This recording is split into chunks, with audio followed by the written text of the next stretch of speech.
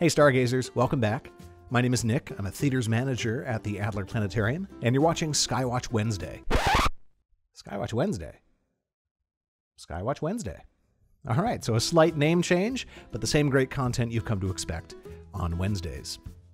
Well, this week we're past the full moon, so we're moving into a time now of less and less moonlight during the night. So I want to take a look at a few of the dimmer sights that you might be able to spot in the night sky, including the largest constellation in the sky. Any guesses what that might be? Well, let's begin looking south a couple hours after sunset tonight. We've got a wider field of view here than usual. We're going to be looking at a larger swath of sky, and this is going to help us get our bearings. We're going to be looking in between the brighter stars and constellations this episode, but if you need a refresher on what some of the brighter things are in the sky right now, check out the episode from March 10th for a good overview. So, we're looking south. To our right, west, is the winter sky, and to the left, or east, is the spring sky.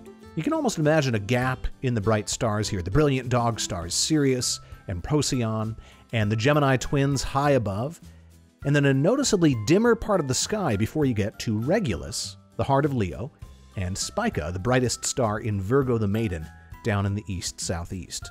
There are constellations in this darker part of the sky toward the south and southeast, and with a good stargazing app or a star map, some patience, and maybe a pair of binoculars, you can trace out a few of these dimmer sights. So we'll get our bearings here. Let's start between Leo and Gemini with the dim zodiac sign of Cancer, the crab. This is already very dim, but immediately below it is the head of a huge water snake called Hydra.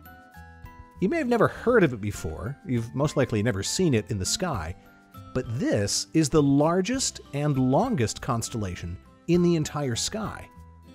Its head is over halfway up in the sky as we're looking at it here, but its tail won't rise for another 2 hours. It has only one relatively bright star called Alphard. It's all by its lonesome here, and indeed the name Alphard derives from the Arabic, meaning the solitary one. It isn't a particularly notable star, but it is visible on clear nights from light-polluted skies like Chicago. The constellation of Hydra was cataloged by Ptolemy in the 2nd century, and it's based on a Babylonian constellation of a serpent. It's often associated with the Hydra, one of the labors of Hercules. The constellations surrounding it, though, point to a different mythological connection. Nearby are the constellations of Crater the Cup and Corvus the Crow. Crater is quite dim, but by tracing out the stars, you might imagine a chalice of sorts. Corvus is marked by a trapezoid of stars that's quite eye-catching from darker skies with good dark adaptation. From light-polluted skies, though, it's a bit of a challenge to spot. The crow represents the crow of the god Apollo. Apollo sent the crow to fetch some water in a cup, represented by Crater. Along the way, though, the crow was distracted by a fig tree, and when it returned late to Apollo, it blamed its tardiness on a water snake, Hydra. Apollo, though, knew the truth and placed the crow, cup, and water snake in the sky as punishment.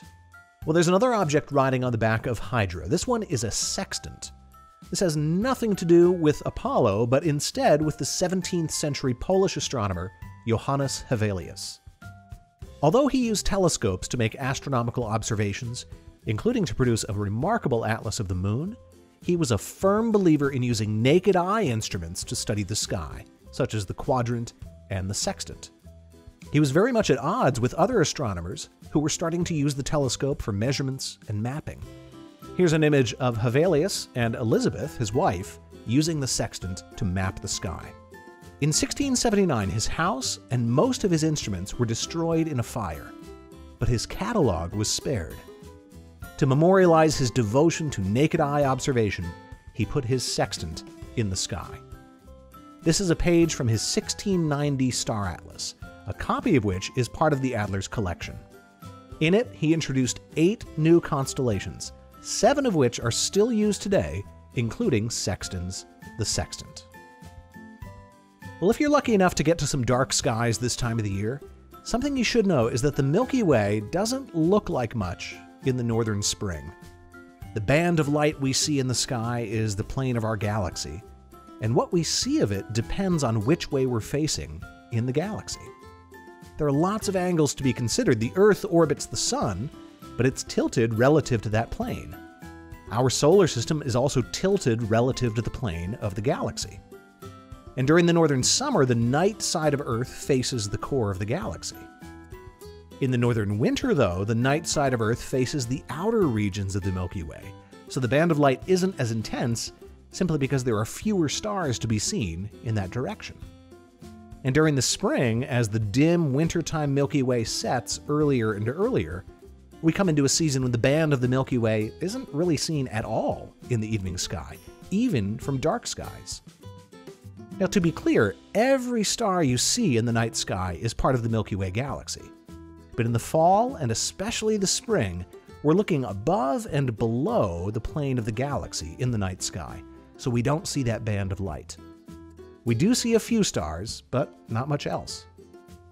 However, if our own galaxy is a little less prominent, this is a great time to look for other galaxies with binoculars or a telescope. Galaxies like M101, that's known as the Pinwheel Galaxy, and M51, the Whirlpool Galaxy, and also a nice pairing of galaxies here, M81 and M82. These are all near the Big Dipper in the sky. The constellations of Leo and Virgo are chock full of galaxies, although seeing these will require a larger telescope and a darker sky. And even the very dim constellations of Corvus, Crater, Sextans, and Hydra are host to many galaxies. In the directions where there are fewer stars and less stuff in our own galaxy, it actually makes it much easier to see outside of the galaxy and see others. Take a look at this 3D map of a galaxy survey. Each tiny red dot represents a galaxy outside of the Milky Way. But the galaxies appear to be arrayed in an hourglass fashion, two cones of galaxies, and not much in between. Well, there are galaxies in those empty areas, we just can't see them very easily because of our own galaxy. We can't see through the Milky Way galaxy along the plane, there's just too much stuff there. Dust and gas and stars, all of it wonderful to look at and study, but it does block the view of galaxies that lie beyond the Milky Way in those directions. So if you want to see the Milky Way arching across the sky, you can definitely see it tonight. You just got to wait up really late before dawn to see it rising in the east. Or have a little bit of patience, wait a few months, and it'll be gracing the evening sky earlier and earlier. Well, that's what we've got for you this episode. Thanks, as always, for watching. Don't forget to subscribe to Adler's YouTube channel, and also follow us on Facebook, Twitter, Instagram, and TikTok. Happy stargazing, and we'll see you next time.